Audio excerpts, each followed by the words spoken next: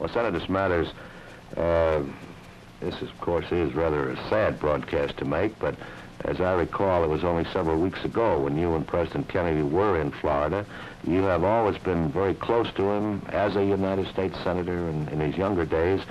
I wonder if you might open this report with a word or two.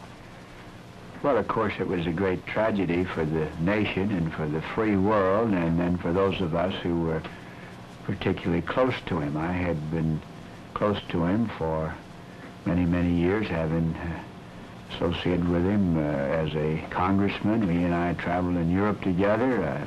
I was in his wedding. I nominated him for vice president in Chicago in 1956.